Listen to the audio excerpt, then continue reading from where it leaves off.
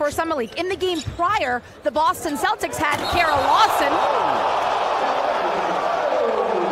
Oh my goodness. I want to apologize to Stephanie, but that was a showstopper. Challenged by the Bulls. Here's the replay as Michael Mulder steps over outside the line, so he's in legal guarding position.